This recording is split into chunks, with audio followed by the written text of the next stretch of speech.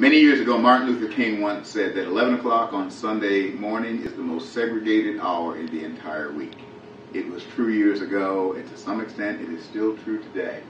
But Reverend David Umphlett, the people of St. Mary's Church and High Point University are going to address that and all of the issues of human reconciliation. David, thank you for being with Please Note. Thanks, Bishop.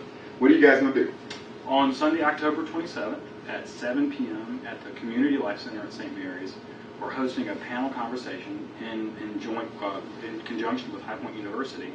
And the panel conversation is entitled Reconciliation in the Pew, Why Do All My Church Members Look Like Me? And we have some local faith community leaders who are going to come and tell their own stories.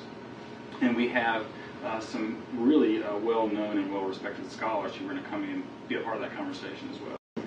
We have Willie Jennings from Duke University. He's an associate professor of theology and black church studies.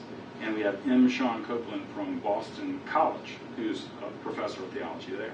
So the professors are going to talk, but other people are going to tell their stories? That's right. Professors are going to be in conversation with local faith community leaders from High Point who are telling the story. And you're going to moderate it. And I'm moderating. That's right. That's right. Why am I moderating it? Why does this matter? Why is this important to you? Well, it's important to us because when we look at our community in High Point, and there may be the Taiwanese Presbyterian Church, or the traditionally African American Baptist Church, or the almost all-white Methodist Church, whatever they are on Sunday mornings.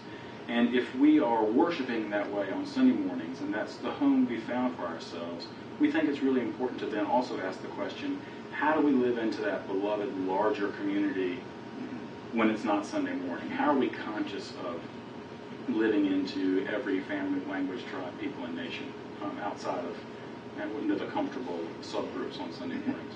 That is the vision of the Bible. That's right. It's pretty clear. That's right.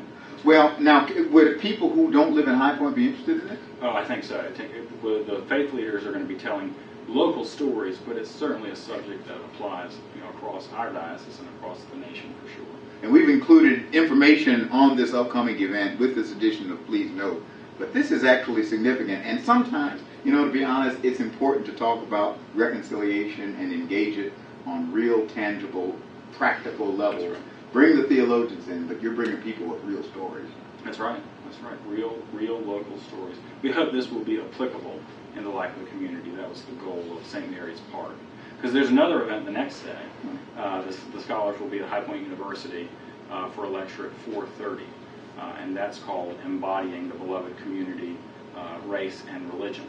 And so they'll be doing more of an academic conversation the next day, but they're going to be part of this more practical conversation on Sunday night. Can you say, I was actually intrigued, and David was telling me before we started taping, about the persons and the people who are behind this and why they did this. Can you say a little bit about that? Sure. There's a local benefactor who 3 years ago wanted to start a new lecture series with High Point University, and they were looking for a local faith community partner, and we were fortunate to be the folks they came to. And we had Marcus Borg that first year, and last year we had Amy Jill Levine from Vanderbilt, and then this year we have our scholars from Duke and Boston College. I think it's a fantastic opportunity, and if you want to be at this event, and it's going to be held at St. Mary's Church in the new community center? That's right, 7 p.m. October 27th. The truth is, these are not easy conversations to have, and these are very often conversations we avoid.